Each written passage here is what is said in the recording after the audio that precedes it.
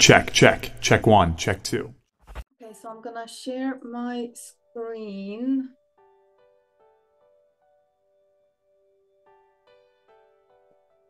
Okay. Can you see the? Yes. Okay. Yep, perfect. Perfect. So what I like to start with is to, first of all, show a little bit of astronomy, not astrology. This is the online web-based application. It's also available on mobile. It's not mine. It's stellarium-web.org. Anybody can access that. Anybody can have a look at the night sky. So why do I do that?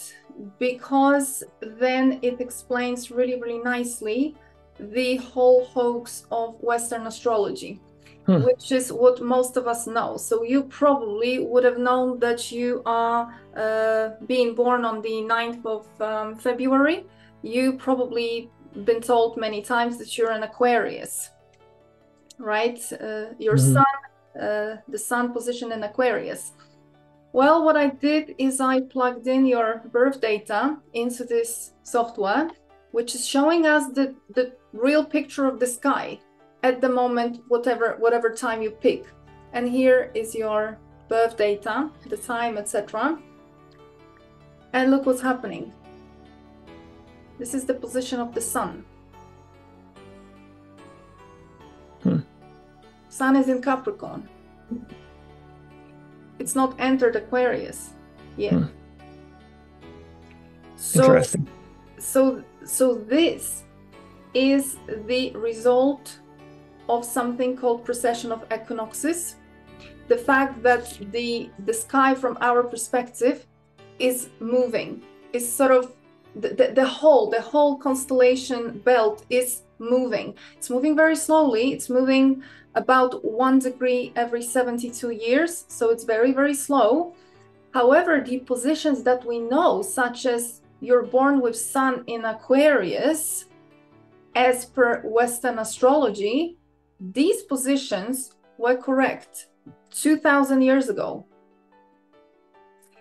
So what the Western astrology, the tropical zodiac, what it did, it froze the positions 2000 years ago. It froze the zodiac. So why are we pretending something that's not the case? And of course, you get the, you get the elites, you get the Illuminati, you get the Freemasons. They're not using tropical astrology because it's a hoax. They're using this. They're using the true ancient astrology back from the way they intended in the ancient times when they were observing the sky. So the reason I'm showing it is because majority of people are not even aware of that. They are blindly following Western astrology. They bought into this whole idea of, yes, we have the fixed seasons and, the time of, let's say, Aries starts at the spring equinox, etc. And that's like this every year. Well, that's not correct. This is a hoax that started 2000 years ago. We bought into that, just like a lot of other things we bought into. So people need to push through the cognitive dissonance and open up to what is truly happening in the sky, because this is what the ancients did. They went so when people are using the astrology attributes, they're not using the right sign, but did they change those attributes to be accurate to your birth date? Like I'm an Aquarius. No, they're not. They didn't change anything. No, they've not changed the attributes. This whole hoax is well, first of all, this whole notion of astrology based on the sun sign, as in I'm Aquarius, I'm Libra, I am Gemini, etc. This has as much to do with astrology as McDonald's with fine cuisine. So this is not astrology. This is a newspaper entertainment, as I call it. Gotcha. This is not astrology. Your chart is much more complicated and contains many more things, out of which the sun, quite frankly, not so important, not so big. There is much more other things that are truly significant, and they convey much more information rather than the position of the sun. So you see, this is also where astrology gets this really bad reputation, because if you want to literally reduce it to that McDonald's size, right, and quality, well, this is the result. Not only are you looking at the wrong position, but you're looking at a very, very limited amount of information, which most of the time is incorrect. The only reason why it resonates to a degree is because we are a blend of the whole chart. So yes, there will be some kind of elements of Aquarius. The reason why you're feeling Aquarius is actually not because of the sun position, because the sun is not even there. The reason why you're feeling Aquarius is because your 11th house, this is where you have your so-called K2. And the moon, this is house position, not the sign position. And 11th house belongs to Aquarius, but we will get to that so that you don't get confused what I'm talking about. Okay. So I will show you the chart in a minute. But so you see, the ancients, they would have gone outside, they would have been looking at the sky. When someone was born, they would have been looking what planets are visible, what stars are on the eastern horizon, western horizon, what stars are, culminating. And they would build the picture of the sky based on that. This is how astrology was built. Western astrology does not do that. Western astrology is, we're playing astrology on a computer, which is ripped from the reality of what's really happening out there in the sky. So this is why you were told that your sun is in Aquarius when it's not. It's in Capricorn. Okay. So then I can jump back and show you. Let me show you first this one.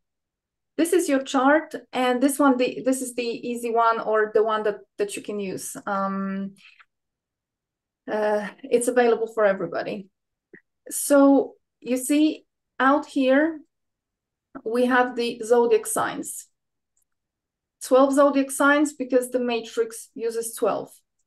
The 13, including the Ophiuchus, which is this big debate, what happened with the 13th sign? Yes, but not in the matrix. 13 is a feminine number.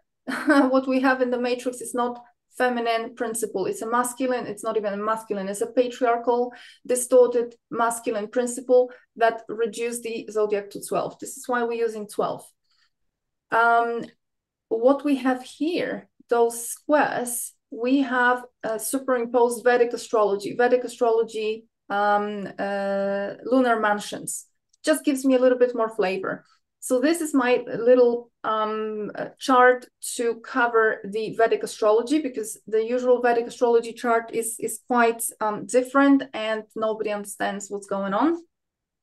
On the other screen, I have Babylonian, and I will show you that in a minute. However, you see, this is now where the sun lands at the end of Capricorn, just as you saw it in the sky. And the same with all the other planets. They are distributed as per their true placement. And now just one more thing, because there's something called true sidereal astrology, which is based on the exact sizes of constellations, but that is not exactly what the matrix seems to be using either. So I'm using equal houses. You see, everything has 30 degrees, even though that's not really the case out in the sky. So what I like to do, and there's a lot really to talk about here. I've made some notes so that I don't forget to tell you the good meaty stuff. What I like to start with are the big three, which is what everybody talks about, which is the ascendant position, the moon, and the sun. So what do they tell us? The ascendant is literally the eastern horizon, the constellation that was rising on the eastern horizon when you were born. Why is that important? Because they say in the esoteric astrology, this is how the soul incarnates into the body. So the soul is coming in, imprinting certain information, or carrying an imprint of certain information about your life. By the way, the mechanics of it, this is where I go against what all the astrologers say. it is not that you incarnate and this is such an amazing evolutionary tool for you to overcome your limitations. No, you're coming in, whether you are coming in from the reincarnation cycle or whether you coming in from the outside, meaning from the outside of the firmament, from the outside world, whether you're coming in as a soul who wants to come in, they do not have a right to refuse. However, you play by their rules because this is their playground. So they will read you. The controllers of the matrix read the signature like an imprint of the soul. Who are you? Where are you coming from? What you coming here to do? What's your specialty? What's your talent? How can you mess up for them? How can you mess up their plans? So then what they do, they will make sure that on top of what you obviously inherently bring as the soul you are, they will incarnate you into certain conditions, certain families, certain circumstances and life situations, etc., to basically block some of those abilities, talents from fully maturing and showing themselves up here.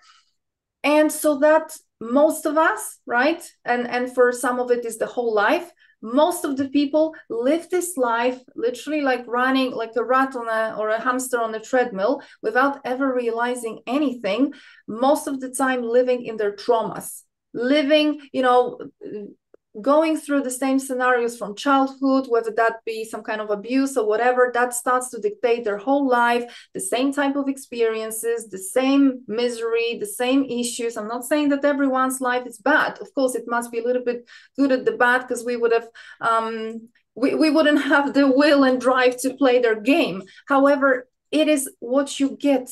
It is literally the fact that we can see this is a symbolic mathematical representation of the code that has been partially imposed onto you by the controllers, and partially it represents what you're bringing on the soul level. Cool. So it's like it becomes the manual. It becomes like a cheat sheet for what the hell is going on here, right? Is this what woke you up to seeing the differences between the I think you said the tropical versus the Vedic? Is that what woke you up personally? Like, did you see those? I think that more what woke me up to the whole fact was, my background is engineering, right? I used to work in oil and gas, not in finance. I used to work with production. So I'm very, very into the kind of thinking function, analyzing, etc., critical thinking. And what company did you work for? Pardon? What company did you work for? I work for Centrica, that's in the UK. So that's the UK main oil and gas, or I would say energy company, because they mostly own the downstream. So the British Gas, etc. They own British Gas. So I used to work in the UK. Then I moved to Norway. I worked for, again, for them, because that was like a transfer within the same company. Then I worked for Statoil. Right now it's called Equinor. So that's the Norwegian national oil and gas company, one of the biggest companies in oil and gas. So I worked for both of those for many years. I was in oil and gas for about 12 years, something like that. My first real job out of college was working for BP. Right. So I was in operational management with BP. So that was interesting. I've heard you say oil and gas before. I meant to ask you before, but yeah. So I my background is petroleum production engineer. So I was just like you. I was working in operations. I got to a point of managing offshore production for especially here in Norway. So yeah, similar stuff. But I don't think that's what you've been doing, because that's not exactly what your chart is saying. So I don't think you spent a long time there. Yeah, I've run my own business for the past like 8 or 9 years now. Okay, don't tell me. Don't tell me. Sorry, go ahead. Okay. I mean, don't tell me. I'm getting you off track. I apologize. Go ahead, do your thing. No. It's not that you're getting me off track. I just don't want to tell you things and then you're gonna tell me, oh, you tell me that because I told you that, right? Yeah. No, I won't believe that. I I'm a very good judge of character, and I think aura is the wrong word, but like the essence of someone, I can tell very quickly if someone Yeah. is full of it or they are following Right. their intuition. Right, right.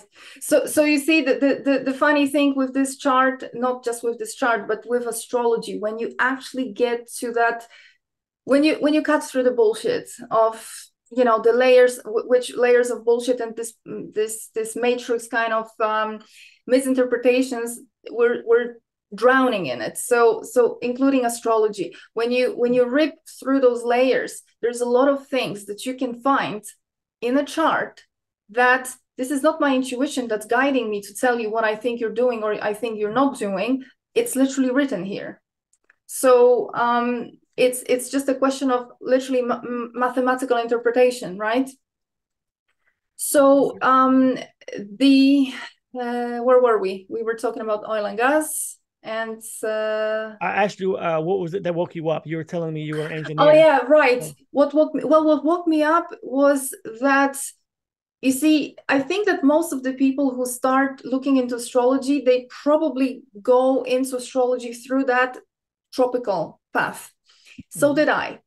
And then you're kind of into that, and you come across the sidereal, the ancient astrology, the Vedic, the Babylonian, and the zodiac changes. So suddenly you're told that half of your positions change, right? Or most of them actually change. So if you were, like I just told you, right, you were told all your life your sun is in Aquarius. Now you're being told no, it's in Capricorn. You would have been told that your, I don't know, Uranus is in Scorpio, and now I'm telling you no, it's in Libra, etc., etc. Same with your other planets. The moon in Gemini, no, it's in Taurus. So I don't understand, as an engineer, 2 + 2 cannot be 4 for me and 7 for you. It's it's quite it's black and white.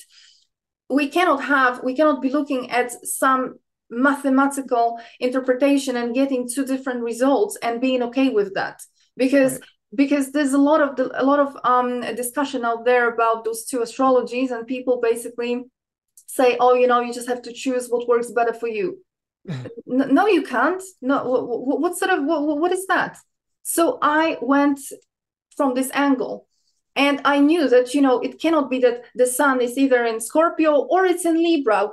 Choose whatever you prefer. Well, it's either there or there. Right. So I started going down that path, and this is what really led me to dig into that ancient side of things, into the true positions of the zodiac, into actually looking at the sky. The problem with majority of astrologers today is that they do not look at the sky, they look at the computer.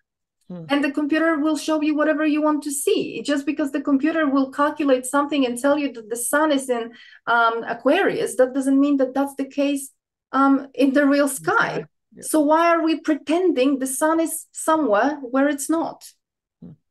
Well, because nobody is actually doing it the way the ancients used to do it. And nobody understands, not nobody, but many people who do astrology, they don't even understand what they're looking at. They don't understand, they're looking at the code of the matrix. They're like a doctor. They're a doctor reading a medical book. Yeah. They're just regurgitating what's been told to them, and that's how they get their license. Exactly. So why are we pretending that this position is such or such? And then there's obviously this whole notion of explanation around tropical astrology. Well, of course, there must be some to cover up a hoax, right? I mean, come on. So this is what woke me up. The fact that I'm an engineer woke me up. The fact that I do not accept that it's one or the other, whichever you feel like today. So this is pretty much where I the sort of the you path drew the line. Yeah. You drew the line in the sand and said no. Yeah.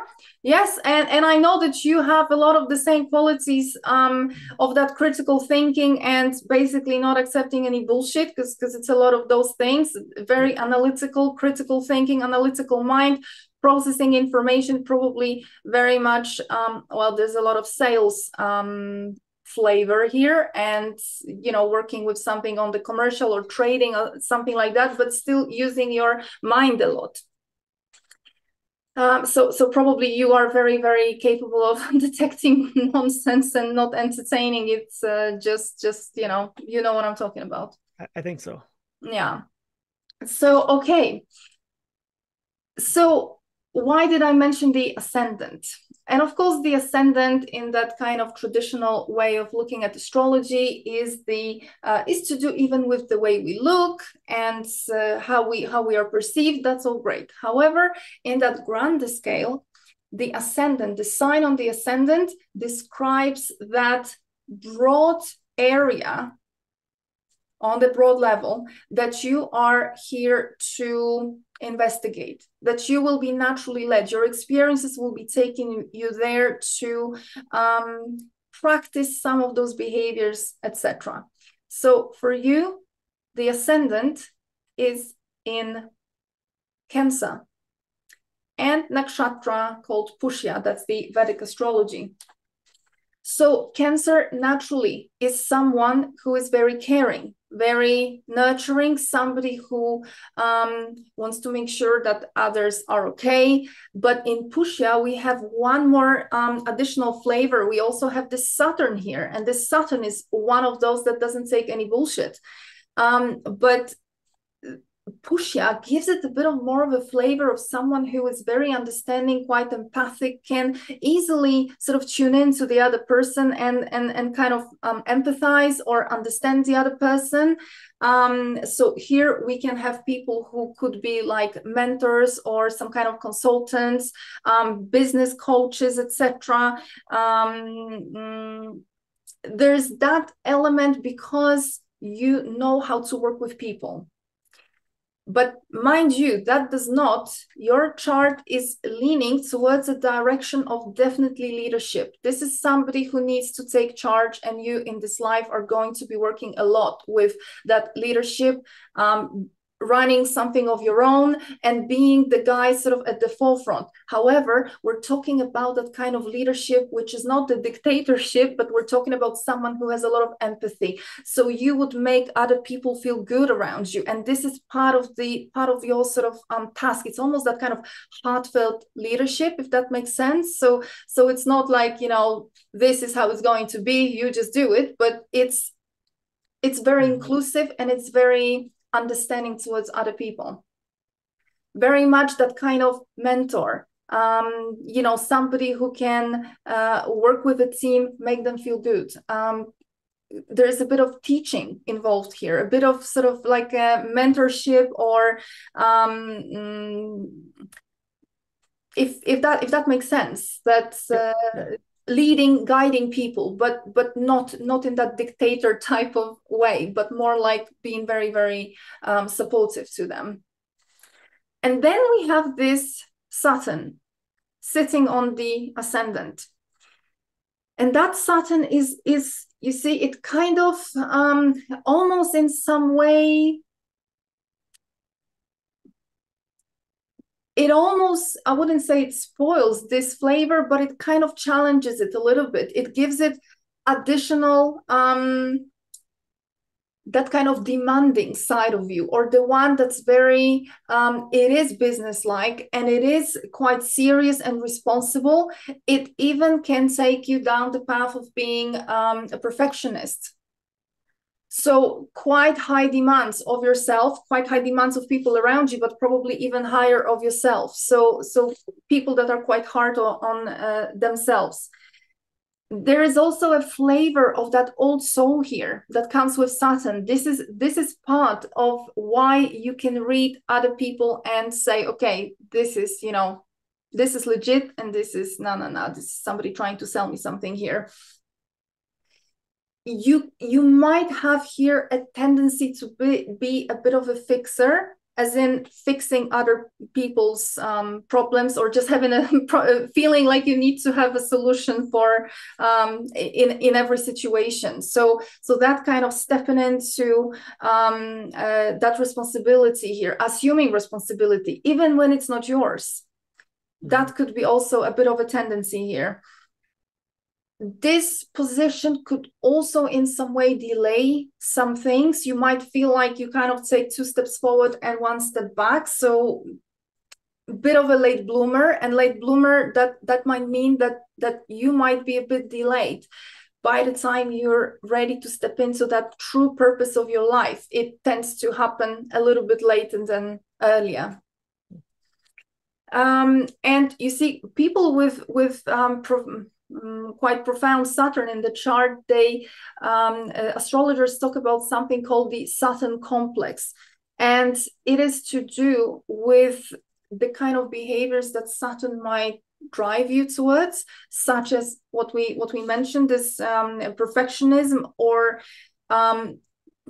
there might be an element of, you know, wanting to prove yourself to someone, perhaps that can come from childhood, or whether that would have been, you know, some parental figure, or somebody that left you feeling like you have to prove yourself, you have to prove your worth, you have to be overly ambitious, or you end up being very ambitious and really driven, really kind of pushing to almost like prove to someone something, right? And the reason why it's called the Saturn complex, or a trick that Saturn plays, is because ultimately, as you go through life, you will learn, or you will see, not really learn, but you will see that there is really no, that never works, that there is no ever reward coming from the fact of being the best, of proving yourself. Do you know what I mean? Does that? Oh, absolutely. Yep. So ultimately, the trick that Saturn plays here is, or let's put it the other way, not the trick that Saturn tries to play, the way to outsmart this energy, the way to push through this energy, because you don't want to do this. This is exhausting. This is unnecessary. And this is why it's called a trick of Saturn, because doing it and acting like that ultimately is not bringing the reward. So why are we doing it, right? But it is subconscious. It lands in that subconscious. This is one of the ways that the Matrix would have tried to stop you. Exactly. So what to do? Well, ultimately the way to work with it, deal with it, is of course that you have to realize that this is clearly not working, but it is that kind of love for yourself. It is not needing to prove anything to anyone. It is, you know, that kind of realization that I don't have to prove anything to my parents or to whoever I'm trying so desperately to be so perfect for. I don't need that. I'm good enough. It was myself, but I've since taken a mantra. So we'll talk about that later, I guess. Sure. I don't want to rain on your forecast. No, not at all. I don't mind. I don't mind you obviously commenting on those things. But you're right. You're 100% right so far. And I think there's almost 2 levels to my life so far, and maybe there's another one coming, or another 2. Right. But there was the perfectionist. It wasn't trying to prove necessarily to someone. It was more like leaving a mark for myself. Like it was like I had to step into my own shoes. Yeah. But since a few years ago, that doesn't lead to happiness. Yeah. And when you go inside, you realize that those things that you thought you wanted, those are not important at all to you, looking back upon them. Yeah. So overall, you see, this Saturn, it's just to be mindful that this energy sitting here on your ascendant, it is going to try to give you the impression that you have to try harder than you have to, that you have to strive for something, that things earned with hard work are the only way. That's not true. That's not true. Do not. Oh, absolutely. So my mantra is surrender, seek truth, and let go. Exactly. And those are things that are telling me to not be manipulated by external surroundings and environment. Exactly. So you see, it's a shame that it takes us so many years, right, before we figure some of the stuff out. No, not a shame. I don't look at it like that. Everything is for a reason. In my ideology, that when you learn something, there are no mistakes. You either learn from them or you succeed in your goal. Sure. So that is that broad area that you are going to be in this life sort of naturally directed into. And this again, it is part of this matrix, okay, trying to navigate you into certain direction. But of course, we know that most of us, this is not our first rodeo. This is not the first time either incarnating or not the first time on Earth. So what is that past? What is that past context? What are we bringing here? Well, that past context, so literally the equivalent of the ascendant, but looking at the past context, is the position of the moon. So ultimately, the moon becomes, the moon represents some talent, something that we would have done in the past life.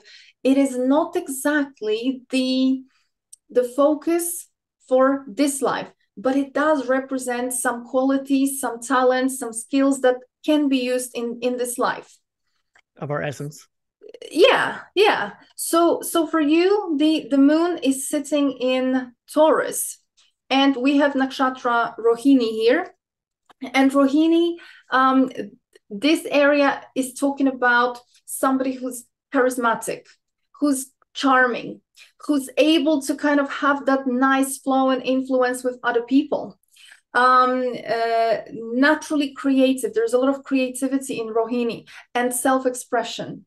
There will be that kind of need for some kind of self-expression, even artistic abilities. So quite a lot of people in the Taurus kind of area, they either are doing something literally creative like arts or music or dance or whatnot, or Rohini is also very much around the money. So there will be some kind of money aspect. People that, well, obviously, we can be spiritual, but money is not something that we are going to deny ourselves, right? So there is a gift, around money, around going into projects and things that can be successful here. So that's a good thing. It gives you that kind of sense of literally picking what would be the right thing and what maybe what to steer away from. Anything artistic that you're drawn towards, or Yeah, I used to write songs and poetry.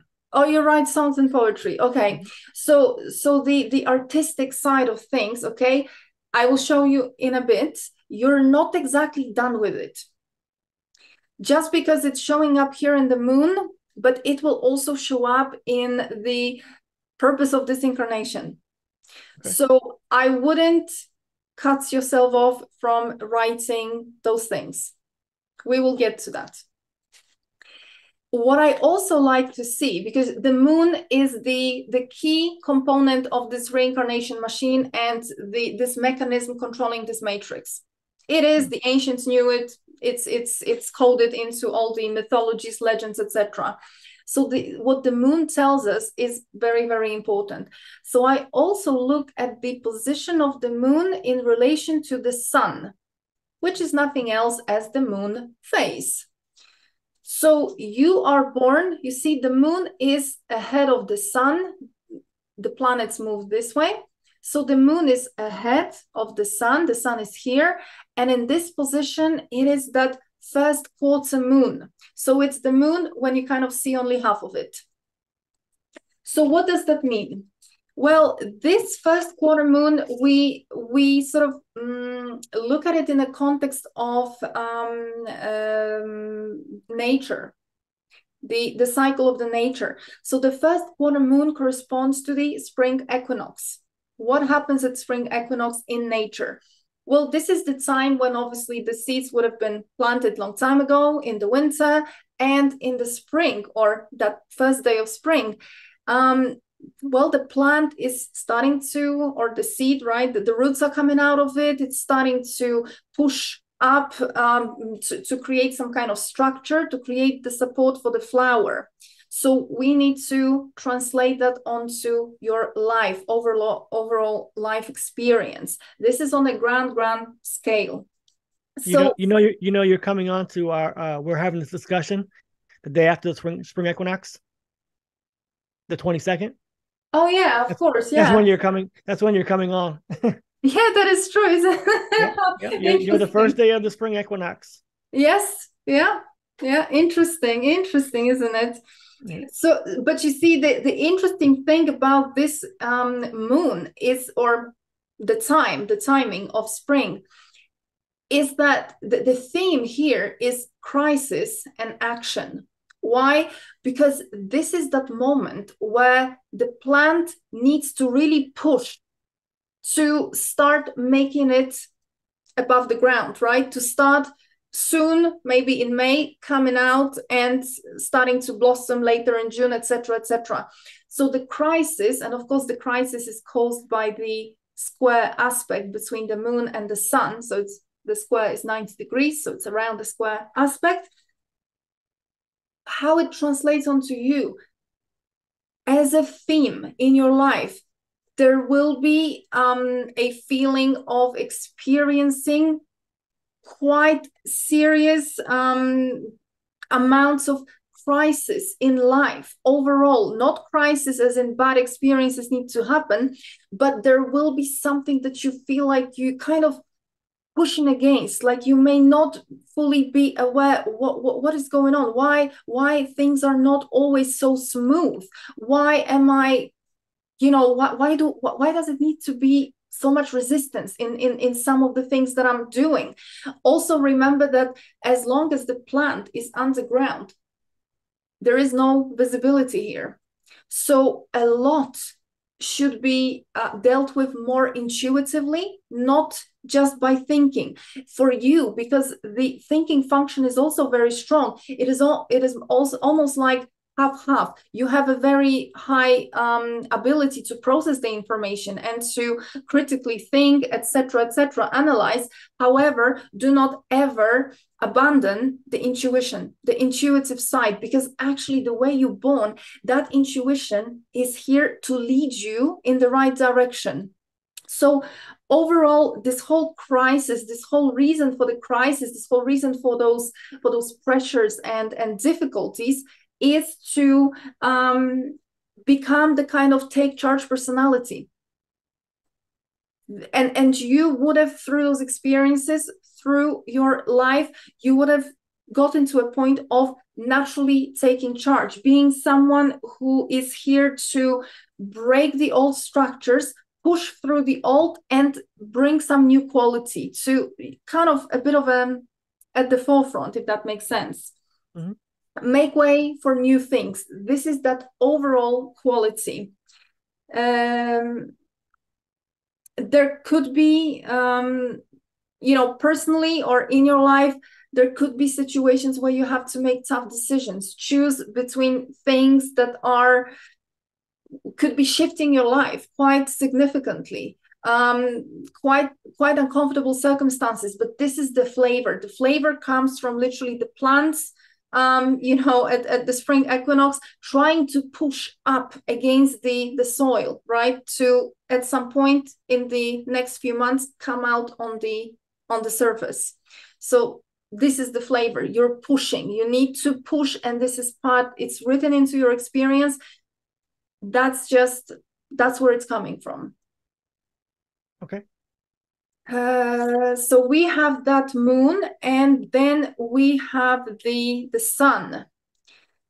And the sun is in the 8th house. So here we have that element of occult interest, the esoteric interest, etc. However, it is still in Capricorn, Dhanishta Nakshatra in Capricorn. Capricorn is business. In the matrix, Capricorn is business. These are people that, you know, very often work in some kind of corporate environment, maybe some kind of organization, or at least their own business, where there is an element of taking charge, being the leader. This is leadership. Dhanishta, well, Dhanishta is you know, authority, some kind of material accomplishment. So again, playing it back onto the moon, right? Here we have some resources and interest in that material side of things, or we are aware of that being also part of the game here. Here with the sun, well, this is making it happen. So this is also dictating the fact that there is that kind of natural ambition here, being determined, wanting to push through. These are not people to be working behind the scenes, you know, in some as part of the team, not really being visible. Here, this is leadership. This is someone who's going to want to take charge, want to be in some kind of position of authority, managing something, managing a team underneath him, something of that flavor. So that comes from the sun and the moon. So back, maybe I'll take you back here. See, here is the sun, here is Mercury. And something very interesting is regarding that position of Mercury for you. Why? Because Mercury, from our perspective, is the first planet, is the planet the closest to the sun, okay? And it doesn't really matter whether we are living on a flat earth or not. It's whatever the interpretation, the Mercury stays very close to the sun. It stays so close to the sun most of the time that it's invisible. Because of course, sun is shining so strongly that when Mercury, from our perspective, is close to the sun, we cannot see it. Mm-hmm. So it only happens about 15% of the time that Mercury moves outside far enough away from the sun so that we can see it, which is called the elongation, so the distance from the sun. And you happen to be born almost, it is few degrees away, but it's almost maximum elongation. Very important position of Mercury in relation to the sun. And this is where we would normally jump to the Babylonian astrology, because being born with visible Mercury is very significant. Only 15%, about 15% of the world population is born with visible Mercury, which maybe explains why so many people have no idea what's going on. Mm-hmm. Because Mercury is that thinking function, its ability to critically think, process information, put the things together, and not just the thinking, it is also that intuition that goes beyond. So when that Mercury is very close to the sun, we say that it cannot really fully operate independently. The sun is, it's like being around the king. So you're too close to the king, you cannot shine because the king is here, right? Mm-hmm. So with your position, Mercury is so-called morning star. It shows up before the sunset, before the sunrise. Or you can still see it before the sunrise. So in this position, when it's as a morning star, it shows up as the mythological Apollo. Apollo, the god of the sun, god of the light. So in this position, we're talking about illumination. So the mind, Mercury, the mind aspect, operates not only as a function of that thinking, but there is this illumination that comes in, meaning you need to really, really tune into that intuition, to that voice within, because you are very likely with this position to be literally able to be, it's like you're getting some kind of higher power guidance trying to speak through you, if that makes sense. So it will give you insights. It will give you the ability to connect the dots, not just from, reading through thousands of books and then, oh yeah, now I found out something. No, it's like that kind of insight that you just know. Illumination. Very, very important position. Very useful to know, because if you ever doubt yourself, if you think like, nah, I'm not a medium, I'm not a psychic, I haven't read that, so I don't think I'm able to know that. Well, you actually are. You have that ability to have that insight, illumination. So it kind of comes to you not just as a result of thinking, but of some kind of download, let's call it this way. do you think that that is on a separate notion? Do you think that that is something that comes from, lack of a better term, the moon, or is that something from like higher selves, or is it basically, is it coming from an Yeah, Akashic I know standpoint, what you mean. or Yeah. is it coming from an internal like essence point of view? I'm gonna email you something really quick, and if you can look at it, if you've ever seen this, please let me know. You want me to see it now? Yeah, I'm not. Yeah, it's okay if you see it now. It's nothing crazy. It's just a symbol that I don't know where it came from, but it Okay. appeared to me in the past like month. And I don't know if it came from me or if it's completely something that was. I mean, it was for me for sure, but I don't know what the symbol is. And if you've ever seen it before.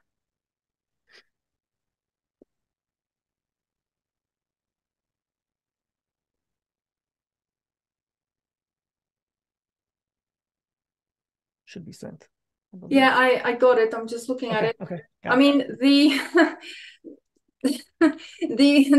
for me, my natural kind of the way I see it, and if you've seen my logo, it's a very similar symbol to what's in my logo. I have the logo, it looks like a sun, but there is more to it, because I have the spiral in the middle, the vortex. So I cannot interpret, I don't know where the symbol comes from, but it looks quite similar to a sun symbol. But the sun is a portal. The sun is not what people think it is. So you see in the middle, there is nothing here.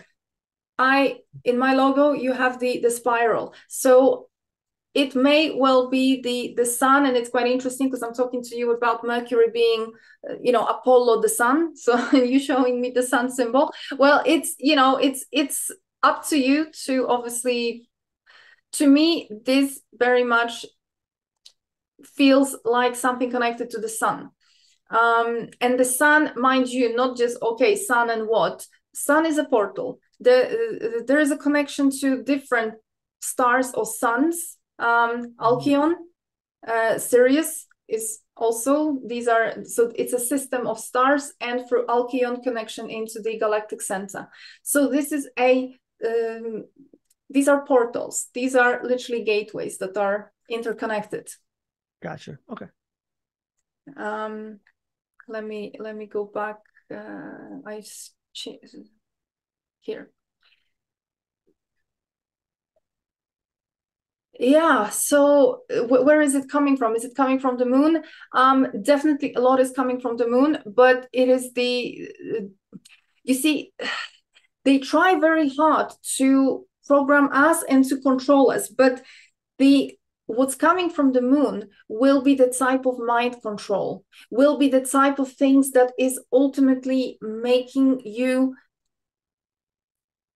limited. It's limiting you. It's telling you cannot do this, you cannot do that. Mm-hmm. It's deterministic. That's why astrology is nothing positive. The only reason I'm doing astrology is because it's their code. So if we want to decode their code, well, you gotta know astrology, but not because it's an amazing way to predict your life. Mm-hmm. So this is why I don't do predictive astrology, because then I'm just linking to their little deterministic model and telling you what's going to happen for you, taking away your power, your creativity altogether. So I would say that the insights that we are getting, and I know what you mean. You mean, how do we know that it's not mind control, right? How do we know that when I'm being shown this symbol, it's legit, rather than it's what they want me to see and jump on the bandwagon of something that's ultimately a dead end? Right. Well, this is what you kind of have to feel out for yourself in a way, because I know that a lot of people are out there in that new age. They would swear by the fact that they are getting, that they're getting guided, right? They're getting guided by something. No, they're getting misled.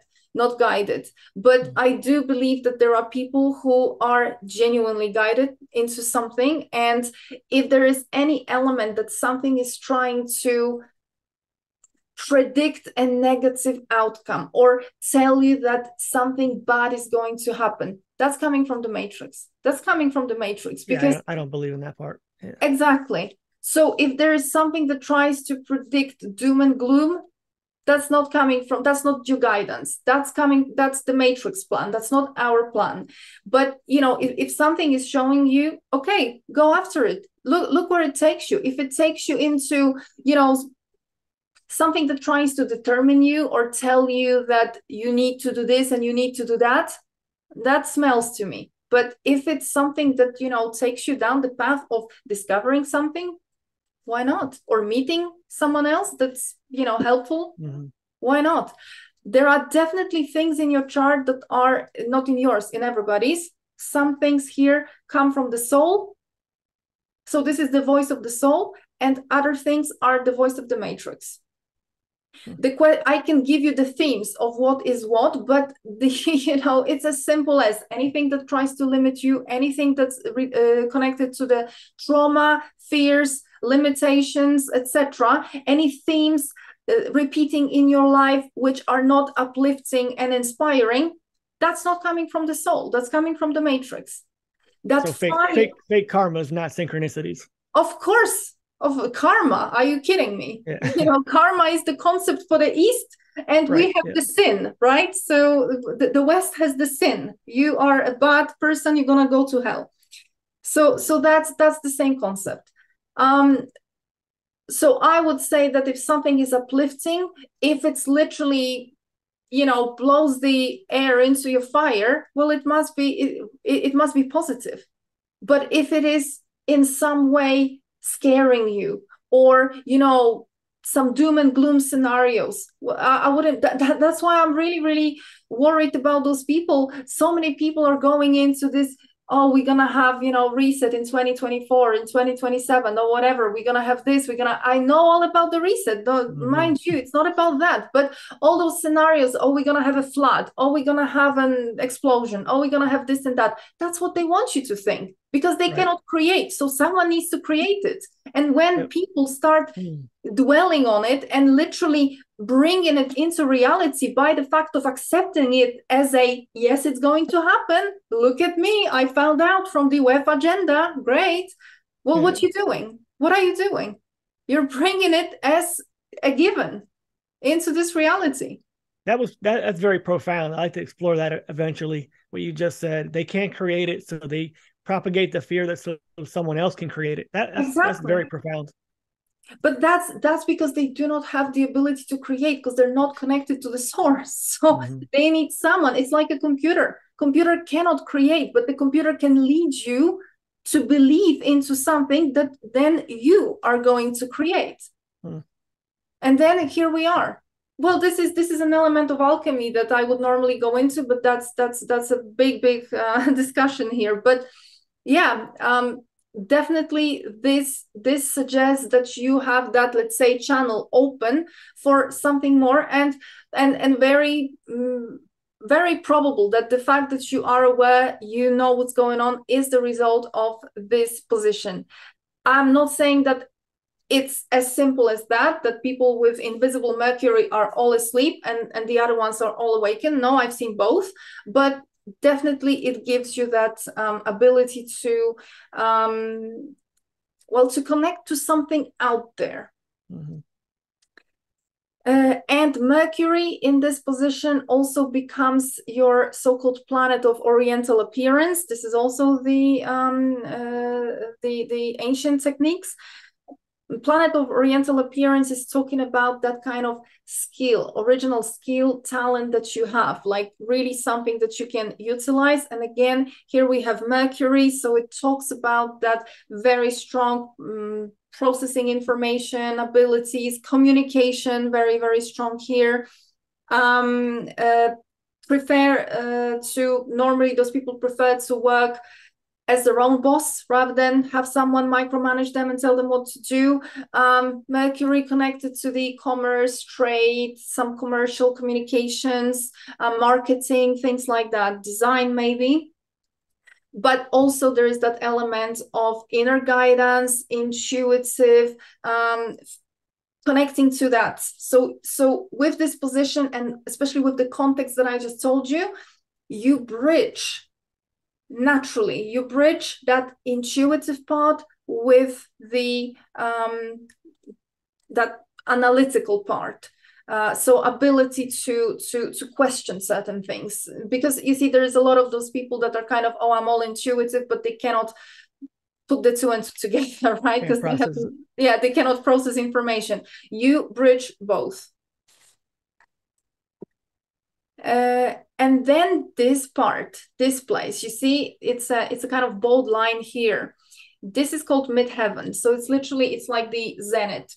So this is the highest point in the sky when you were born.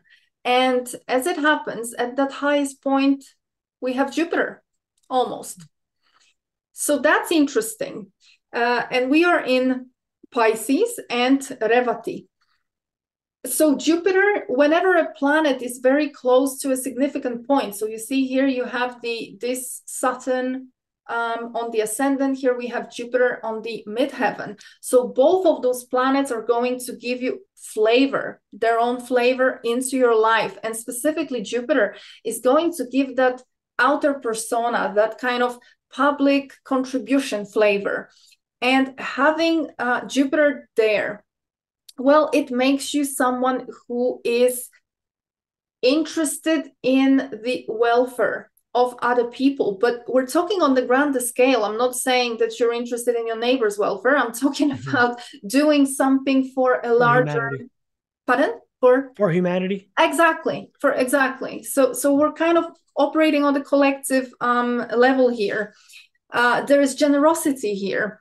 It talks about career, which in some way serves other people, leads others, brings them hope for a better future. And this is why I said, when you told me that you were working at in oil and gas at the beginning, I don't really see this oil and gas here. I don't even, there is something to do with this Mercury. There is also something to do here with maybe sales or trade or communications or some kind of marketing and stuff like that. That's not the highest calling either. I would say that you might have been acting like a boss, or you might have been, you might have led a company, which would have been part of the path to develop certain skills here. However, on that higher expression, there is something here, and Saturn might have delayed it a little bit. I would say that you're stepping into now with the channel, and probably something even more. I think this is just the beginning. If that's all you do, I don't know what you do, but there is definitely an element of more that kind of leadership, but for humanity, meaning a bit outside of the corporate world, it's if you know what I mean. So probably having a channel like now you started with the other people, it is more doing something in that kind of service to the collective. But I think this is not yet where you're gonna take it. We're gonna get to that. That Jupiter in this position, it's actually quite useful because it gives you that interest or natural inclination to be recognized in the field of, if you were to teach about something to do with maybe organization, the law, nobody's gonna be playing their law, but maybe the what's called the natural law, right? Maybe those kind of topics, something where you are serving the collective, serving the humanity. Pisces very much on the service to other people. Going beyond the self. Here we are working for others. Welfare of society is high on the agenda here. And finally, let's get down to, well, what is the purpose of this incarnation there? That's on this axis here. You see, we have those symbols. And those symbols are more representative of what the soul wants. And here we have that interesting direction, 11-5. You see, number 11, this is the house. And here, you can't see the 5, but 4, 6, so 5 is in the middle. Mm-hmm. So you're coming from the house 11 into the house 5, into Vishaka, Libra. Libra is about, very often that's also this commerce stuff, maybe marketing, PR, stuff like that, you know, dealing with other people. But also the sign here suggests that in this life, you are literally to bring other people into the picture. So, because you see, the fifth house overall is about some kind of creativity, some kind of creative leadership, that leadership from the heart. Could be also artistic, doing something artistic. But when we have Libra here on top of that, so we have both, right? Things. We have the fifth house, but in Libra, it says that, yes, you are to take charge, you are to lead. However, you are always to include other people in the picture. So it is not, again, that kind of, I am the dictator, I'm going to show you how it is. It is not exactly the rock star on the stage, because that's also leadership, right? Fifth house is the house, if the very artistic house, but also house of creativity. Very often people on the stage, whether that be public speakers or whether that be artists performing, that's also the stage. But here, when we have Libra, it kind of means more like you are to make sure that you bring the other people, the other person is in that kind of almost center stage. So yes, take the leadership, but do not turn your back onto the people. So here on this axis, we have someone who is coming. You see, 11th house is house of that collective, being one of the people, which means you probably naturally have that ability to influence other people, to maybe have big network, or maybe have contacts, maybe pick up a phone, get someone to, it's somebody who's coming from the house of already knowing how to create networks. But in this life, you need to operate in the fifth house, which is the house of Leo. It belongs to Leo. For you, it is in Libra, but that's just because of how you were born. But the house overall belongs to Leo. Leo is the leader. So it is somebody who needs to come from the crowd and lead the crowd. So when I try to explain this position, I give the, have you watched Spartacus? Long time ago, but yes, yeah. Or maybe the series, Spartacus series? Yeah. Yeah. So, I mean, it's literally as simple as, here you have a guy, right, who was one of the sort of common people, right? And he steps up and he runs or starts to lead this whole uprising. That is the flavor here. So you are to take charge. And the fact that you would have been taking leadership roles in the corporate world, part of this preparation, the fact that you would have been in some kind of way always feeling like you have to take responsibility, take charge, part of the preparation, making you into where you are going here. But this is also a house of that creativity and self-expression. This is why when you told me that you, there is that artistic side of you, right? Some writing, some texts and poetry, I wouldn't step away from that. Because it seems to be able to still really, really flourish for you. And yeah, we'll get to one more thing. So you're really coming as your resource, you bringing the ability to connect to other people, and maybe even that kind of cosmic consciousness, because here we have the house of Aquarius, so we have that natural ability to do something for the collective, for you to be thinking about other people, thinking about some group endeavors, thinking about the collective, not just me. However, the point is to step in front of the crowd now and lead. Be the pioneer, be the one who inspires, be the one who gives vision. I'm not telling you that you have to become a president or you have to, but it is that kind of flavor of literally inspiring others.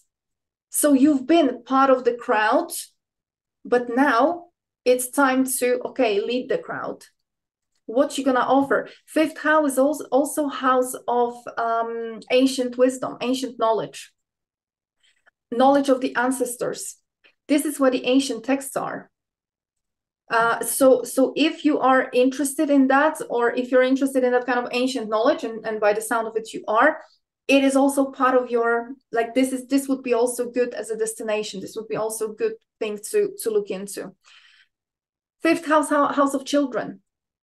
So people with this position, they might even have multiple children. Sometimes those children come even, from different relationships. So here we are experiencing the children as well. But just so you kind of understand the context here, especially that your other indicators shows something that may be challenging for relationships. The 511 axis, I call it the axis of potentially challenges in relationships. Because you see, the 11th house is that house when you were detached, when you were a bit disconnected from that kind of romance and the relationships and stuff like that. Like you were focused on, this is like the Prometheus. I'm going to save the humanity. I'm going to work there. That's where you're coming from. So in this life, you're stepping into like a new territory. Now I am to take a responsible role as some kind of leader. I am supposed to be perhaps more available for slightly different things, that kind of heartfelt leadership, which can also be realized in relationships, but it is a bit of a new territory. So sometimes it's a bit of a bumpy ride here. Could be, few relationships before things settle down. Very often here, people have, children with multiple people.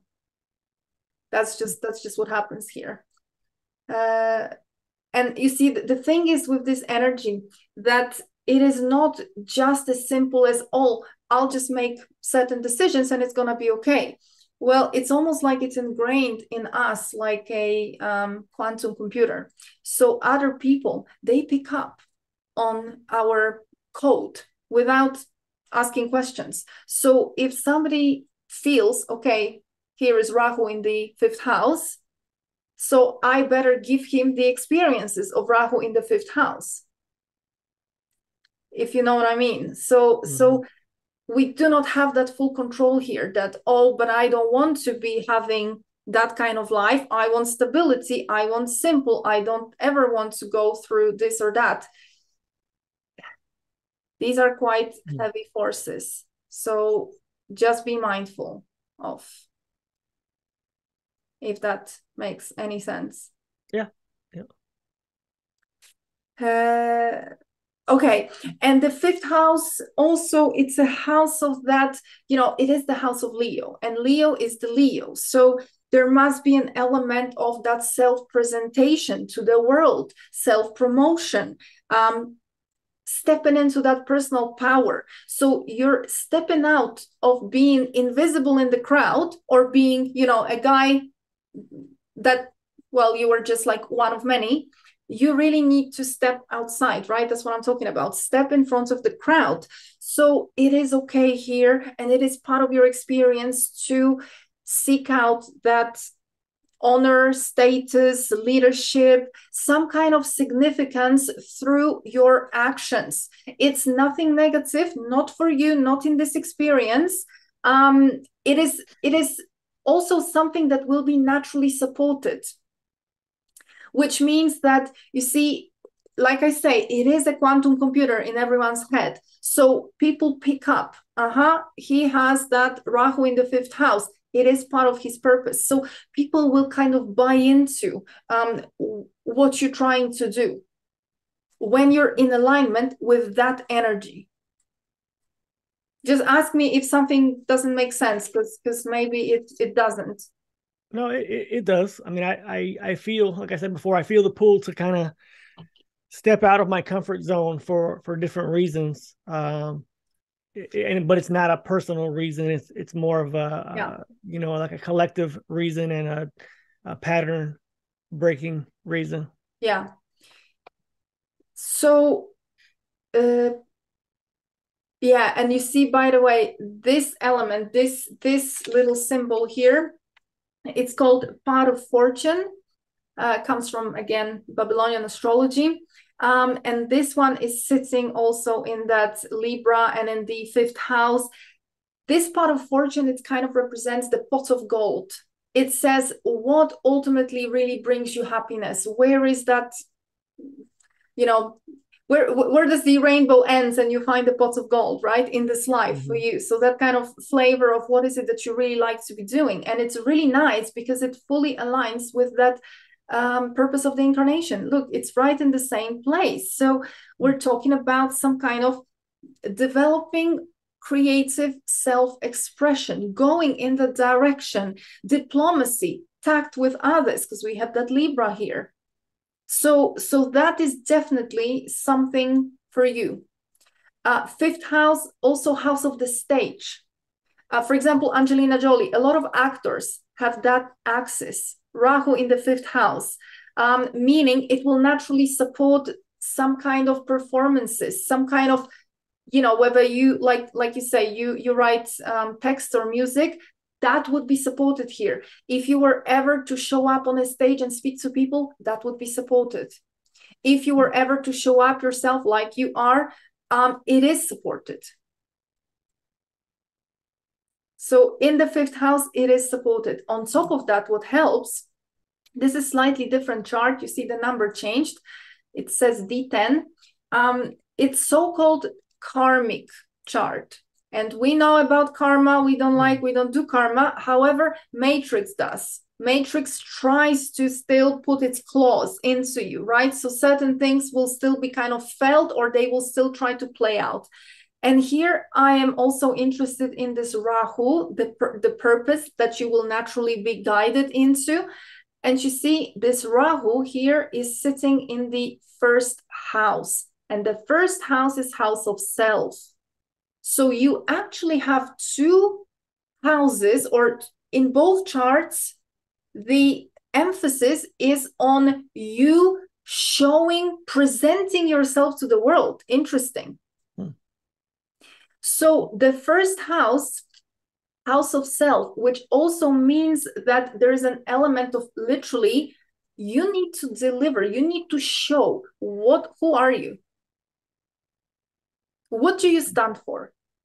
What is the quality that you are bringing here? There is something creative here. We are in Taurus. So back to what you were saying about those texts, I wouldn't be surprised that if you don't really go down that path and do something more with it, because it seems that if you do, there is really a potential of quite significant success there. You need to hear with this 1st house, because it is the house of self, the first step is to gain confidence in your own abilities.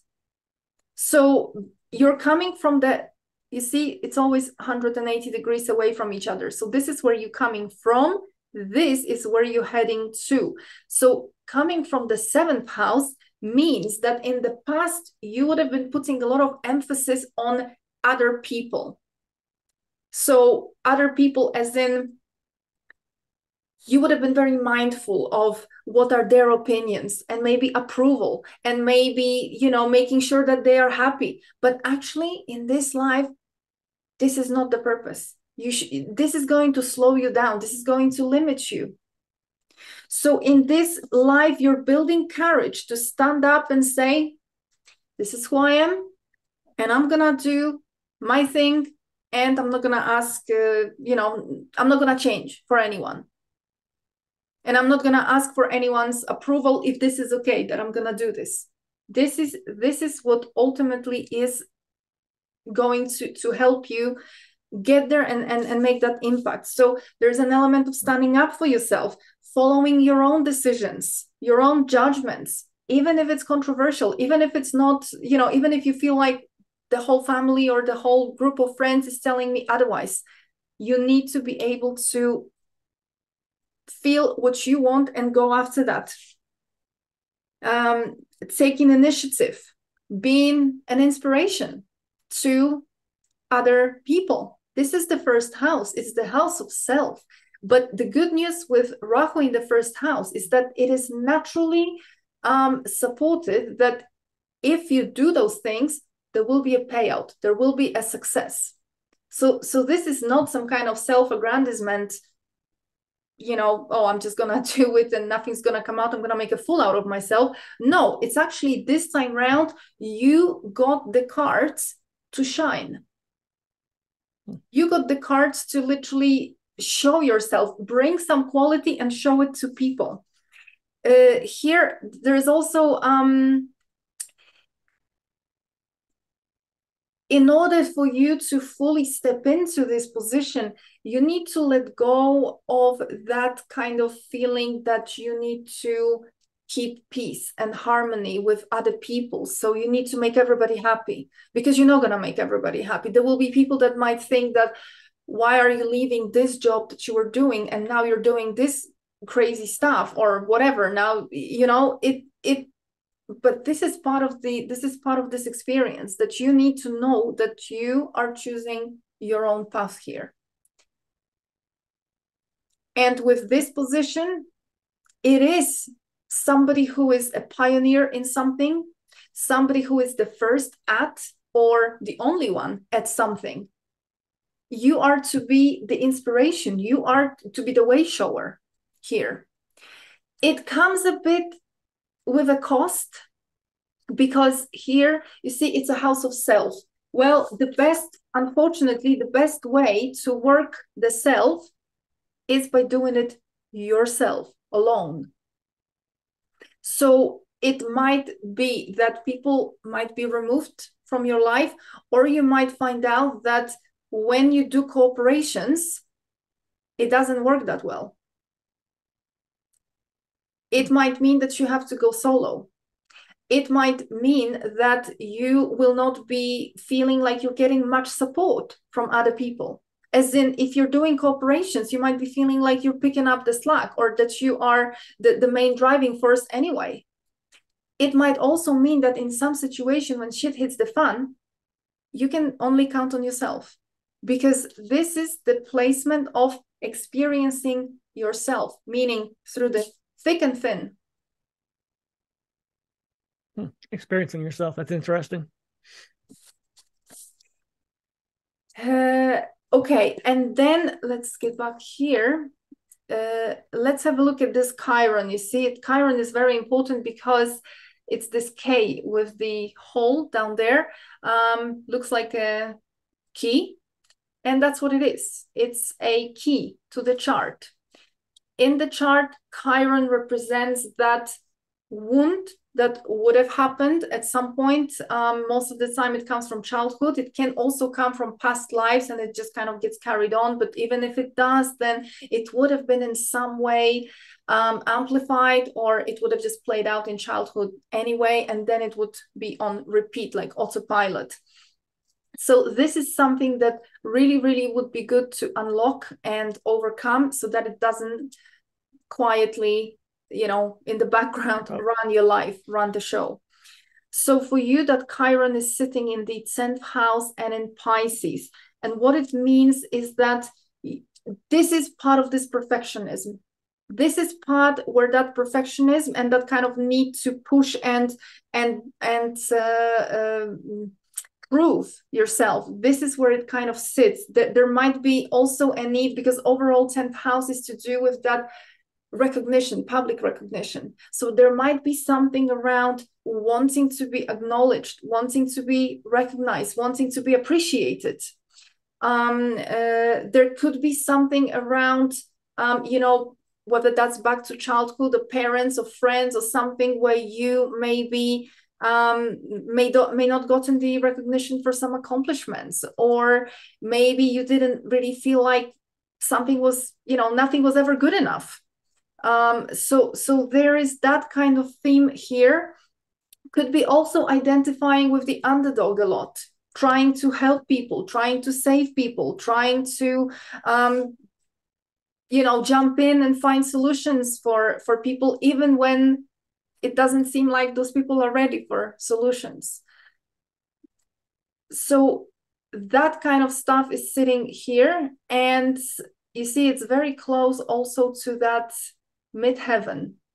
So that's quite interesting, because in a way that wound is trying to superimpose itself onto how you are going to present yourself in the world. So just be mindful of that perfectionism and that kind of need for recognition, maybe not need for recognition, because it stems from the fact that there was something with like accomplishments that somebody didn't really maybe appreciate you. So don't ever feel that you're not good enough, because if you don't receive someone else's recognition or appreciation, this is another matrix program here, trap, which is kind of grabbing your self-esteem here. You don't need that. This is not real, you know. This is not something that's real. This is something that the matrix is trying to keep you small. Don't need that here. So let me show you one more thing here. By the way, let me show you something else first. So I asked you about your name, and this is what you gave me. And I put it into the Chaldean calculator, and you show up with 73. Very interesting, because you see, I always, so this is the Chaldean numerology calculation, 73, right? All your letters, etc. 73. So I'm looking at this 73. We have 7, we have 3. 7 is that metaphysical, spiritual side. So definitely, because you see, what is this? This is what you logged into this matrix. We think that our parents choose the name, or we choose the name, or whoever chooses the name. Nothing is an accident, right? So this is part of your code, just like astrology. It's just that it's different symbols. Astrology, numerology always talk together. So even whether it's numerology from the date or from the name, never accidents here. So we have that 7, we have that 3. The 3 for Jupiter and the 7 for Ketu. We have the metaphysical meets the teaching, that kind of element of someone who wants to do good for the, you know, have that kind of effect on wider collective. And the 7, metaphysical. But when you put that together, we get 10, reduction to 1. We have the leader. We have the pioneer. You see, back to that 5th house, the Leo, number 1, house of the sun, ruled by the sun. Number 1 is the sun. But what I do as well is I go and look at the matrix alchemy. So I take your 73 from that Chaldean numerology, and I look at Royal Society of Chemistry, the periodic table. Why? Because this is deep matrix. Nothing here is an accident. We think it is, it's not. The fact that the numbers, you see, there's always numbers, everywhere numbers. Nothing is an accident. So I look for that 73 as the atomic number. It's here. So there's an element linked with that, tantalum, 73, okay? Origin of the name. The name is derived from legendary Greek figure King Tantalus. Okay, so you can do it offline if you like. I can just give you a few lines about who he was, because none of it is an accident, okay? Your name translates into a signature of someone called Tantalus, which is a mythological figure. It's a king, supposedly, it depends on the myth. Sometimes he is portrayed as the son of Zeus. Sometimes it's just one of those that used to be invited to eat with the gods. However, well, he did what he did. He did some bad things for the gods, so some transgressions on his part. He was supposedly trying to steal the nectar, the ambrosia. Other legends say that he fed human meat to the gods to see if they can really, are they really gods? Are they really able to see that they are, are they really able to sense, and do they have those abilities? So and in the end, he got punished by the gods. He was sent to the Tartarus, and for eternity. The point is, here we have a figure that was doing something against the gods. The gods didn't like it, punished him. He was trying to be sly, or that's the story, but you see, the stories are always written by the victors, not by the losers. So who knows what really happened? For sure, what we know is that he did something against the gods. And the gods are whom? Well, the gods are the archons. The gods are the ones who created this construct. So in your signature, as you coming in here, is written the fact that you, by the virtue of your past, or by who you are, what you're operating at in this life, have some kind of signature, have some kind of ability to defy the gods, defy the matrix, to do something again. You have some knowledge with you, or you will come across some knowledge, or you will discover something, or you will take certain actions which ultimately are against the matrix. I've been trying to hack the matrix for a couple years now. But you see, the thing is that a lot of people are talking about it. No, not everybody will be able to crack it. Yeah, not everybody even knows what to do with it. Some can, some will, and some have that in their numerological signature. And you have that. So just to make it clear why, going back here, you have a lot of those leadership. I keep saying there's a leadership, there's an authority, there's a pioneering, there is first at something, there is the only one at something flavor, right? So I'm just trying to make you see that there is a task, a job, a mission, whatever you want to call it, a calling, a vocation that is here up for grabs for you, written into your code, which, like I say, some of those things are coming from the matrix, but some are not. The things that I read to you about your calling vocation, this Rahu Ketu, that does not come from the matrix. This, you see, these Rahu Ketu are the demons in Vedic mythology. The demons, the Asuras, were against the gods. So you see, this is why they have a very bad reputation. And in Vedic astrology, if you study the regular Vedic astrology, you will be told that Rahu Ketu positions are to do with our desires that we cannot control. So we should steer away from that. Well, if that's what we are told, then it means it's the opposite. We should flip it. We should go right into it. This is why I'm saying there are things here on the chart which are operating outside of the matrix, or they are not part of the code, and most of them are.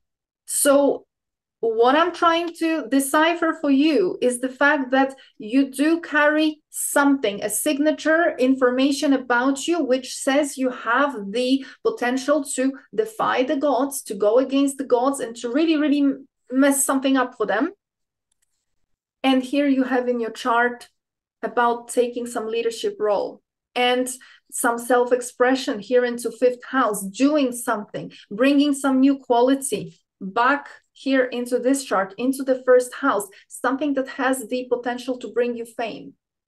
I'm not saying that fame is our main goal. Of course, it's not. However, for people with Rahu in the first house or on that 5-11 axis, fame is a natural byproduct. If not fame, then at least being recognized in some way, some level of success. But when you pursue what you feel, what you really want to do, when you overcome the fact that someone may try to maybe, tell you to no, don't do that, play small, play safe, you know what I mean. Yeah. Do you feel like that's what do you feel like your role is on this incarnation? Do you feel like it is to decipher the codes? Is that what you for people to I mean, assist? I know what my code is. I know my let me go back here. Because I've had, and I wrote this about a week and a half ago, I wrote a little thing that was on my mind about predeterminism versus free will. And actually I've been, as I'm looking at this, I'm kind of getting a little deja vu, because I think it was my my predestined alignment to get this from someone. I don't know if it was from you, but the phrase that I've had in my brain or in my subconscious since I was very young was, "It's written in the stars." Okay. And I wrote something about that about a week and a half ago, about the things that I was programmed to believe, that at a very young age I have memories of me not believing those programs. Yeah. And examples of things like that I was like, this is it's not a predetermined life necessarily, but that I'm supposed to remember this phrase written in the stars. But and you see, you're kind of is unlocking that for me. But it is spot on what you're saying. Written in the stars, if you look into normal astrology, they will tell you that astrology is this, it describes all those great, bigger forces that are in some way affecting us. No, it doesn't. Okay. It should have been originally, but since we have the construct above us, this AI construct, that's not what's happening. It's written in the stars. It is a deterministic thing. So this is what I'm saying, do not like try to listen to those kind of insights that you get, right, which is spot on, because you're feeling instinctively something is off here, right? It's written in the stars. As in astrology, is nothing positive. Astrology is just a code of the matrix. It is for us to decipher, and the fact that things are deterministic is not a good thing, because either we are these infinite creators, parts of some source, universe, whatever you want to call it. So why are we not living the life that we really want? Why are we? I think for me, I'm not disagreeing what your frame is telling you, but for me, the written in the stars part is almost like a code for me to remember who I am. Like this is the code that I'm supposed to follow, and not as a predestined actions. It's like align with this, be true to yourself. This is who you're meant to be. This is who you are. And for me, that looking at this and hearing you talk about this is like, it's confirmation of a synchronistic like message, and the message is synchronistic. Again, for me, that's positive. The predestined part may not be a positive connotation, but for me, it is an essence of who I am, and who I'm looking for clues of which direction to be the most humanitarian that I can. In real estate, you would say it's the highest and best version of yourself, or the highest and best. And so that for me is is helping me to confirm synchronistically that it's unlocking some of the things that maybe I've been, Saturn's been pushing me to the negative or to the matrix part. But for me, it's like, look up, like this is what you need to be doing, and to follow that path. And like I say, you see, those two things, since we're talking it's written in the stars, well, those two things are not coming from the matrix. They are mathematical symbols of what the soul is trying to tell you. If we were to ever get that voice of the soul translated into mathematical symbols and then deciphered, well, that is it. So you see, like I say, some of those things here, they are limiting and deterministic, and these are the planets. We don't deal with I mean, we hear what they have to say, but we don't go into that. The point is to follow, or to see that what I'm talking to you about, this position, really resonates. Why? Because it is coming from the soul, not from the matrix. These are the only things here that are coming from the soul and not from the matrix. So these are, so I see what you're saying, and maybe that's, maybe that is. And I think that goes into my personal view of what we're doing here is kind of aligned with exactly that example.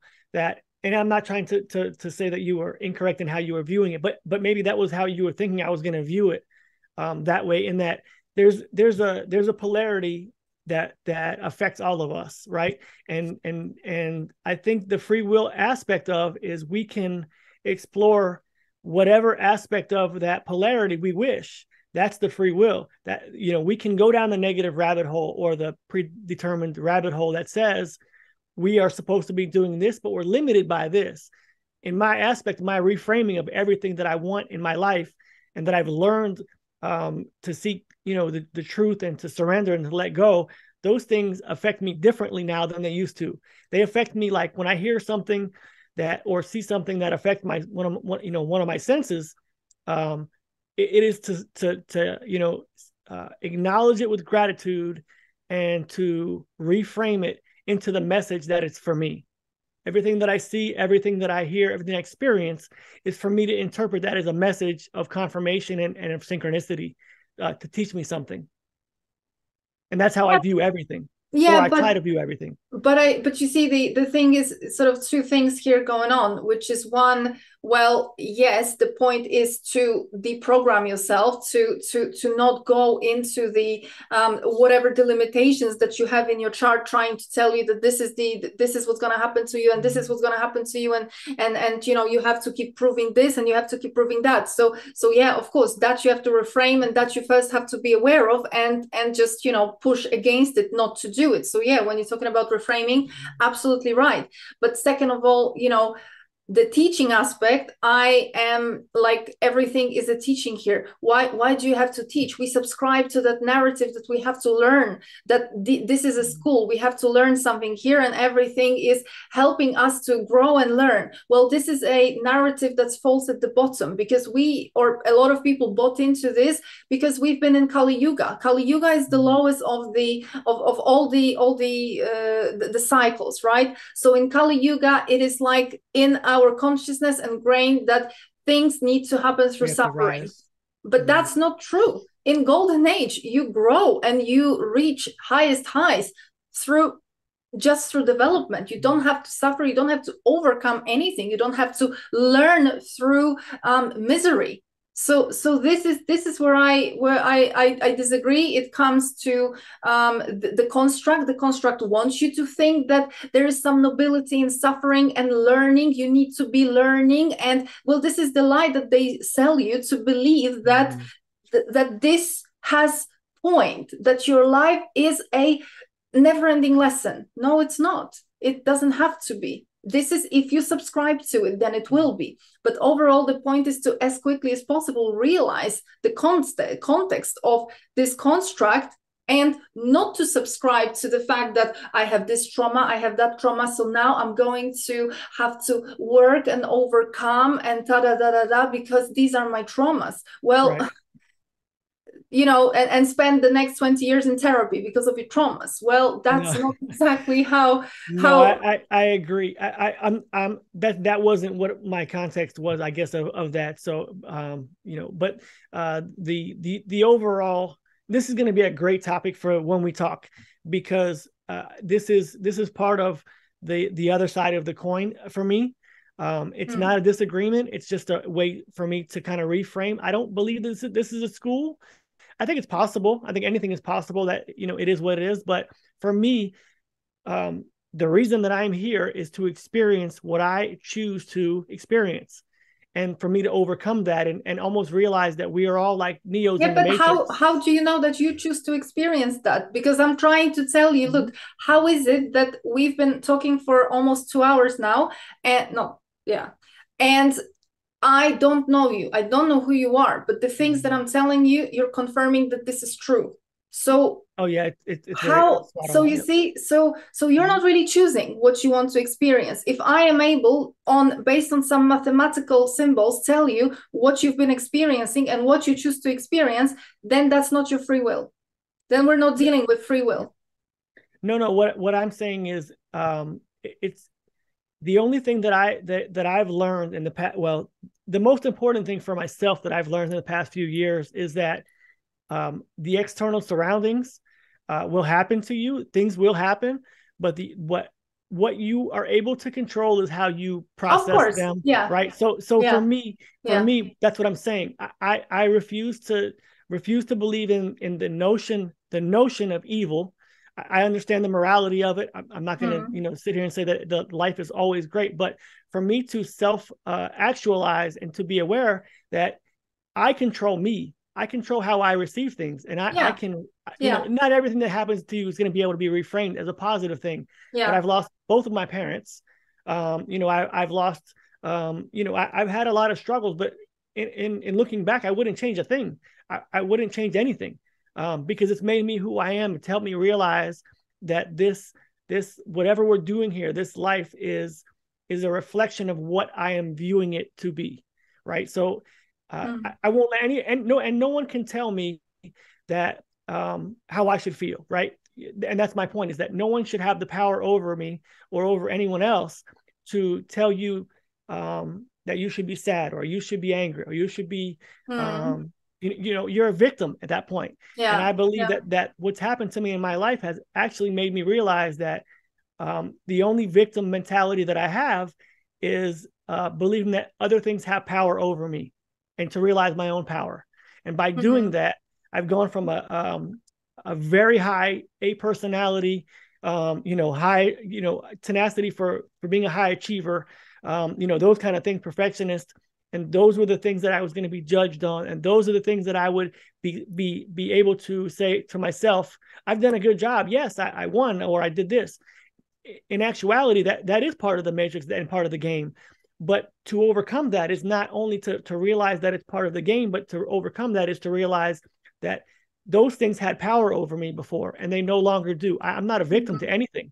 I will experience whatever I choose to experience.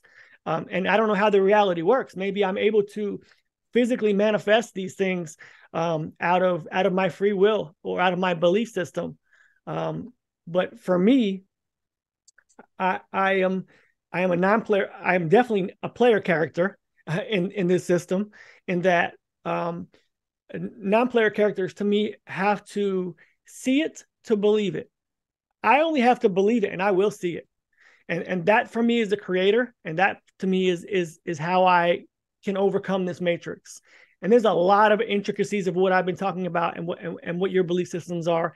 And that's why it's going to be great to have the conversation, in a week and a half, or I think it's 2 weeks, on the spring equinox, the day after.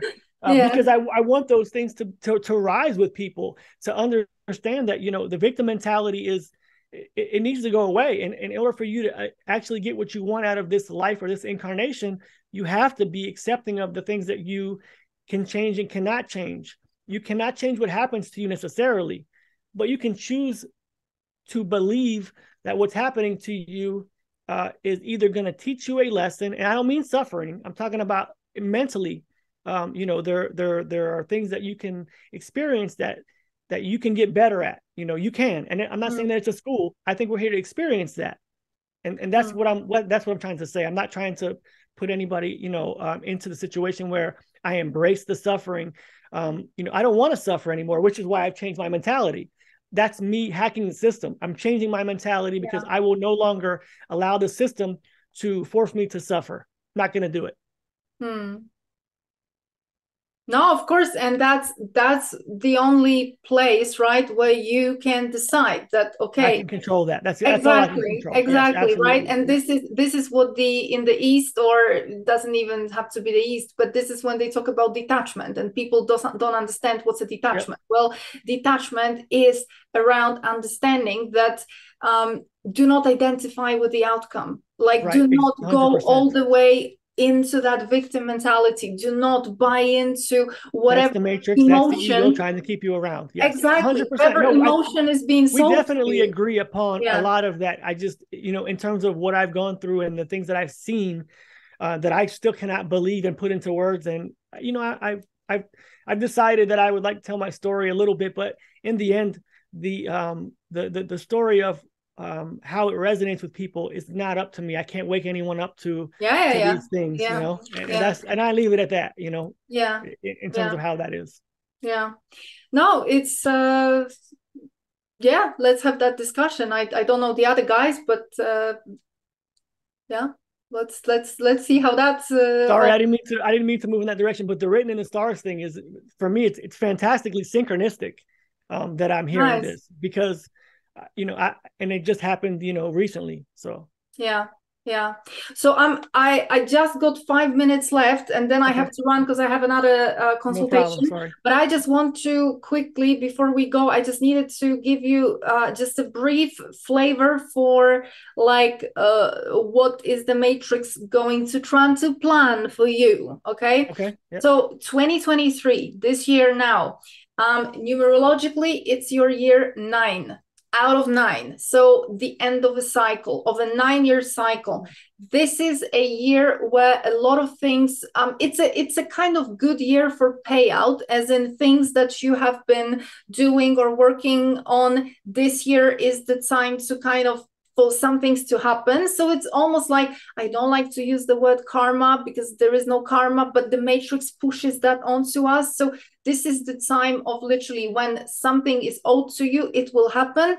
And if something is, shouldn't be here, it will be taken away.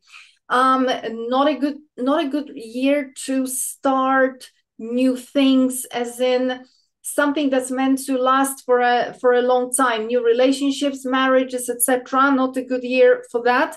However, if there is something that you were working on in the previous years and this year is more like just a culmination or something, then it can happen. It's okay. It's also a good year to kind of tie up loose ends from the past. But from next year, 2024, is when you step into that year number 1. So the beginning of a new cycle. It's a new energy. It's a very kind of it's a startup type of energy. So starting something new, totally new energy coming in. There will be also that element of having probably a bit more energy to just push for something new. So you're literally one leg between the old and the new. And in terms of the transits, just very quickly wanted to have a look here, and I left it on 2024.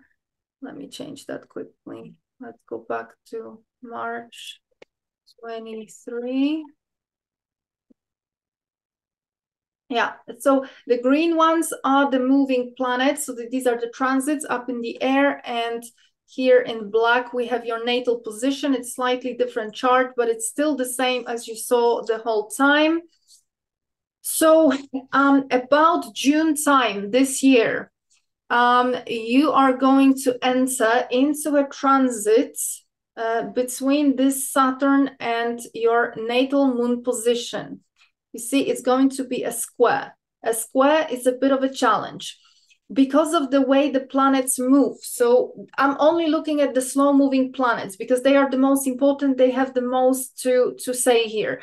And all of them are obviously moving forward. Then they are moving in retrograde and again forward. And the fact that they move very slowly extends these transits into many, many months. So around June, you're gonna start this transit, which ultimately will be over in February. So it is like, I don't know, 8 months. What is this transit? It is a time, it will be a time, you will feel it in the air, of introspection, self-examination. Some traumas may come up, some emotions that are still maybe you're not sure about. Things can come up, and mind you, it always will pick some circumstances for that. It is not that you're just gonna wake up one day and gonna start probably crying in a corner just because you have that transit. It will be circumstances driven, whether somebody will show up or something will happen that will lead you to these kind of feelings. The moon represents also women, so whether that will be something to do with the mother or with some significant women in your life. It seems Saturn brings circumstances a bit out of control, but something that needs to be a bit put in its place. So if there is anything that maybe things have not been, you've been not honest with yourself about, or maybe things have been brushed under the carpet, this is a time when Saturn will pull them out. So might be a bit uncomfortable. Certain things might have to be faced and overcome. So just so you know, it's kind of around mid-year this year. There will be obviously time of culminations and when this energy will let go. So it's not like it's going to be 8 months of intensity. No, but the first time you're gonna feel it around June, July. Then Saturn will come retrograde. So sort of over summer, you might feel it again. Then it will be okay. Then it will be, that aspect will stop being so intense. But then at the end of it, around February 2024, Saturn will make the last contact and it will continue to move. So that will be the last time you will kind of feel it more intense. Second thing, very important, is this Pluto. You see, you have your ascendant here, 6 degrees 27, and Pluto is sitting here at 5, sort of 5. Pluto is the slowest moving. So it is, and of course, you have your ascendant here. On the other side, you have descendant. Descendant represents the other person in your life. Could be the partner or could be someone else. Could be the wife, could be some other significant person that shows up or that already is there. Pluto represents transformation, big changes. Death doesn't mean physical death, but death of something. Transformation of something. So this transit, and you might feel a little bit of it, a little flavor around May time this year. However, it's not going to make a full aspect. So you may or may not feel it. I'm just highlighting because it is a significant one. This is once in a lifetime. This is once in a lifetime. However, really, really, it is going to come back for you around February next year, and then it's gonna go on for a year. So personal relationships go through transformation at that in that time. There could be some pressures showing up, some unconscious pressures, something from the past or something from like literally deep in your psyche, causing arguments. Maybe the other person, it doesn't have to be you, but it is in your chart, you will experience it. This transit also could end some relationships. It could bring someone into your life through some transformational events, or someone who will be transformational in one way or another. The important thing is that this happens once in your lifetime. There is no way you're not gonna feel it. It is something that you will feel it because it's a once in a lifetime. But just be prepared, just be extra cautious with your relationship and with kind of what's going on so that things don't spiral out of control. But these are major, major energies. So it's kind of quite difficult to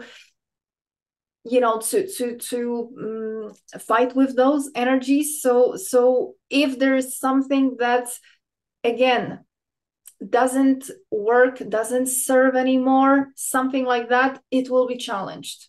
And so I'm sorry, go ahead. Yeah, go ahead.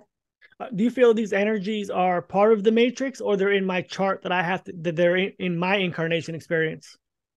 Well, they are, you know, this whole idea that why do we have to even experience those tribulations, right? That is coming from, in a way, that is coming from the matrix, but overall it is going to be hitting those points in which the matrix caught you, as in, this is the limitation, this is the limitation. Let's try him on that. Let's see how he's doing here. So it is going to try to shake your world.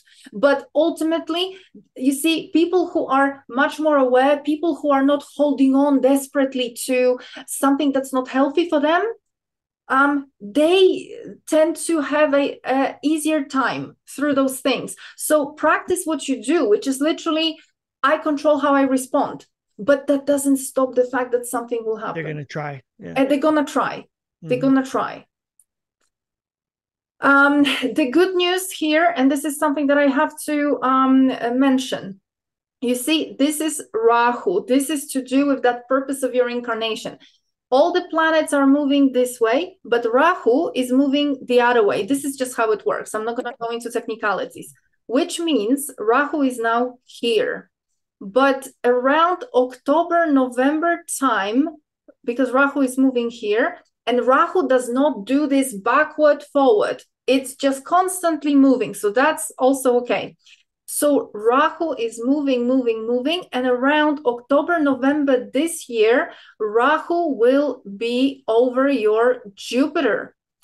What does it mean? It is going to be an amazing opportunity to expand beyond your any previous limitations, whether that be job-wise, and I would say it is going to be job-wise, but also in terms of your beliefs and how you present yourself, how you see yourself.